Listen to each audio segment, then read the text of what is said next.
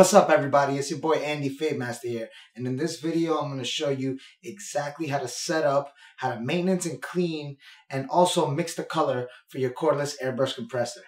So watch this video to the end and I'm sure that it'll solve all the problems, all the questions that you have in regards to this hair enhancement airbrush, which I call the hairbrush.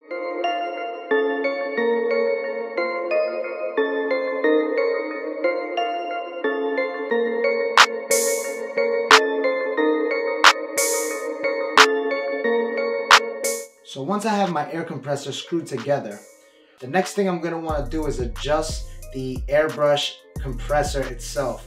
So to do so, what I'm going to do is I'm going to unscrew this back portion here. And as you guys can see, this is a little metal piece that screws on the back.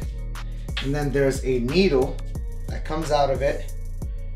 And then it goes straight. So the first thing you're going to want to do is you're going to want to unscrew this back part here.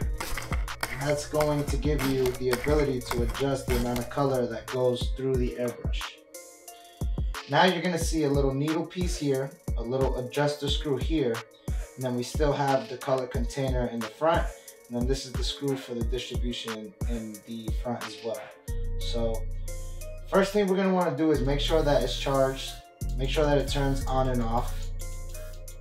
And then we're gonna apply some color in here, or actually I use water at first, just in order to adjust the trigger gun that you're gonna be using. So the thing is that even though there's air coming out the front, like you can feel right now, there's no color coming out of the front. But when you push this back, it should pull back on this actual pin here and allow the pin to move back and the color to shoot out. So that's what we're trying to do here. So you want to make sure that you adjust your gun because it may not come adjusted.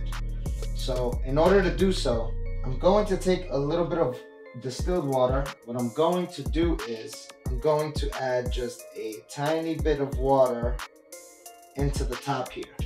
So the water is gonna mimic the actual color and allow and let me know if it's coming through or if it's not coming through.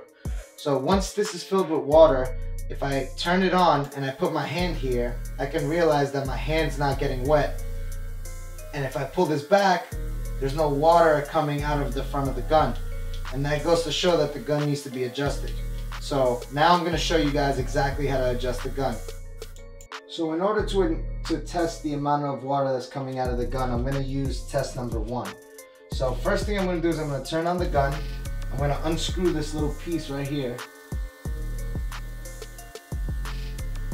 And then as I begin to pull this back, it's gonna start to spray, as you can see. See, I loosened the screw right here, and then I started to pull this needle back, and it started to spray water out of the actual gun.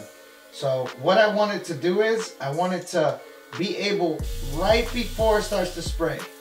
So there you go, you see how it's not spraying right now? And then I wanna tighten this, so that if I pull this button back, it starts to spray. So you guys can see, like, as I pull it back now, it starts to spray. So the test 1 section here is gonna be just testing the actual water that goes through it to make sure that it's actually spraying. So you're gonna loosen this, you're gonna pull this back until it starts to come out, the water. And then you're gonna push it back in until you don't see any water coming out, and then you're gonna tighten it. And then what should happen is when you pull this trigger on the top, you should see water come out. And then when you let it go, you should not see water come out. So that's exactly how you adjust the feed of the gun. So once you have that part actually finished, what you're gonna do is you're gonna screw this back piece back on, right? And this little thing right here limits the amount of range that this actually gets to get pulled back. So you see how, like, you pull this back and then right here, we can tighten this thing. As you tighten this, it's gonna shorten the amount of stroke that you have from this part of the gun. So once you have it adjusted, you wanna just make sure that you leave it the way it is and get it to where when you pull this back, this meets up with it right there so that you don't lose your adjustment.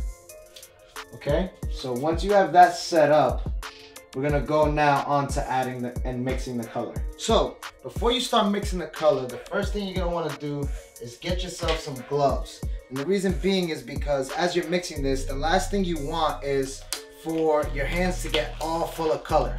So the first thing I recommend is get yourself some gloves so that you can pre-mix all your color and have it readily available in one of these little squeeze bottles or something that's small, so that you can be able to just fill your gun, clean it, and move along as you need it throughout the day. And you don't have to keep going back and remixing the color. So once you have one of these things, I'm going to take out my Kiss Express. I actually have it in a bag because it can get messy if you're using it for travel. So I have black and I have darkest brown available. So first thing we're gonna do is we're gonna use the black. And then in the black, I'm going to take this and I'm gonna start to fill the bottle. Now, I don't wanna fill it all the way because obviously it'll probably be the whole bottle, and if you ruin this, then you'll mess it up if you don't do it properly. So first thing I wanna do is add maybe, this is 3 ounces up to here. So maybe I wanna add 1 ounce, 1.5 ounces at first, right? And now I'm gonna take my water and I'm gonna mix the water in there. Now first thing, I'm gonna start with maybe 1/3 of what I put in color wise. All right, and now I'm gonna take the cap and I'm gonna start to shake it. Now the idea here is you want the consistency of the color to be able to be fed through the gun without any type of hesitation. So as you guys can see, it's still a thick kind of color because it's still on the side of the bottle, and it doesn't just leak directly to the bottom, so you can tell that it has a pretty good mixture between water and actual color. So now I'm going to take this, making sure that there's no water inside. I want to make sure that there's no water inside the gun now. And now I'm going to go onto my page on test number 2. I'm going to put 3 or 4 drops of this color, or maybe just enough to spray once or twice. I only want to make sure that it's actually spraying right now, right? So I'm gonna go like this, and I have white gloves on, so I'm gonna take my hand, I'm gonna go like this, making sure that it's not spraying. As you guys can see, it's not spraying as I go there. And then I'm gonna go on to test number 2, and I'm gonna pull back the gun and see if it actually starts to spray. So at first I'm getting a little bit of the water, and now as you guys can see, I'm getting a nice consistency of actual color. So as you guys can see here, it's blacking out any of the middle section, which is test section number 2. And the reason I did test section number 1, 2, and 3 was because sometimes this takes a little bit of art form while you're mixing the color with your distilled or purified water.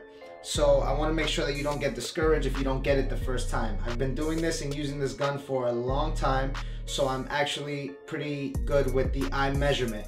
But you want to make sure that, for one, the color sticks to the bottle and it takes a little bit to move, and you want to make sure that it's pretty, liquidy, so that it can make sure that it goes through the gun. And then as you guys can see, what I would use in the shop to make it relevant would be a neck strip or something, or if you need to put a piece of paper there, there's no wrong with putting a piece of paper. Paper is really cheap, and as long as you're making sure that you got the right mixture and you can actually get the gun to spray, then that's how you know that you're mixing the color properly. So you want to make sure that you're mixing the color properly, when it's all said and done. So after that, I'm gonna go in there, and just because I sprayed a little bit, is going to be no color left in there. As you guys can see, if I turn it upside down, there's no color dripping out. There was only a little bit of color that I used. So what I want to do is I want to show you guys exactly how to clean the gun. So if you're going to use alcohol, chances are that the alcohol is going to start to corrode the inside of it, because metal and alcohol don't mix. It dries it out, and metal needs to be oiled and lubricated if it's going to maintain its shiny and smooth surfaces. If not, it's going to start to pit. So right when I'm done using my gun. I only use enough to finish what I think is gonna be done. I'm gonna go like this. I'm gonna pour a little bit more water in there, and I'm gonna spray it some more on that same paper. Now I'm gonna spray it until I see no color coming out of it. And once I got no color coming out of it and I see that it's pretty clean on the inside, I know that my gun is clean and ready to go. Now, sometimes you're going to be in a rush, or you're gonna be where you can't actually clean the gun every single time. So what you're gonna do if you need to deep clean your gun is you're gonna wanna unscrew this part again. Take the back part off. You're gonna loosen this right here, this back screw here. And then you're gonna slide out this pin. So once you slide the pin out of the back, this pin, you wanna make sure you don't dent it, ding it, mess with the point on the tip. This is what controls the velocity and the actual spread of the color coming out of your gun. And then what you'll do is you'll wipe this with a alcohol rag, just so that you're not letting the alcohol marinate. You just want to clean off the color, but being is that this color has been just applicated for seconds, it wipes right off. So if you're cleaning it after every single time, you're not gonna have a problem with this. But if you allow it to sit for a little bit, you may have a little bit of trouble, and you might have to take this apart in order to clean it. So once you're done cleaning it, you're gonna slide it back in all the way through, nice and easy. You're gonna tighten this screw at first, and then you're gonna repeat the steps that you did in order to calibrate the gun in the beginning. You're gonna loosen the screw, you're gonna get a piece of paper, you're gonna pull it out a little bit to make sure that there's no color coming out. And then once you get to the point where the color's not coming out, you're gonna tighten the screw. You're gonna reapply this back part here. And then as you reapply this back part, you're gonna check it on a piece of paper or something that's white, maybe a neck strip, and make sure that when you pull this trigger back, that the actual gun is shooting color and it's not shooting nothing. All right? Make sure that you're mixing the color properly. Now, if you get it and it's coming out too watery when you do the test too, then make sure that you add a little bit more color to your bottle, shake it up again, redo it, add it, and then you keep practicing. If you're just mixing just for one term use, what you want to do is maybe put 1 drop of black into your airbrush, and then you want to add just a tiny bit of water, and then use the dropper to squeeze, unsqueeze, squeeze, unsqueeze, squeeze, unsqueeze, to mix that color and water inside the bulb of your airbrush. So if you're using your airbrush like this, what you're gonna want to do is put the 1 drop of color, a little bit of water, and then you want to go like that and squeeze inside there so that the color is actually going in and out of the dropper and it's mixing properly. Once you got that, you can definitely make sure that you maintenance your gun as much as you need to. If you have any more questions, you can definitely reach out to me 110%. I'm always reachable, and I always want to make sure that you guys are getting the most out of any tools that you purchase from me, or any type of education that you get from me as well. I want to make sure that I'm an open book, and I want to make sure that you're able to contact me whenever you need to. If you have any questions, please drop them down below. I want to thank you guys for watching this video. Hopefully you gained the knowledge and the information you need on cleaning your airbrush and making sure that you're mixing your color properly. Down below, I will drop all the links to the actual airbrush, to the color that I used. And if you guys have any questions, like I said, feel free to jump into the comment section and ask me. I'm going to answer the comments as frequently as they come in, making sure that you guys stay up to date with every single thing that's going on.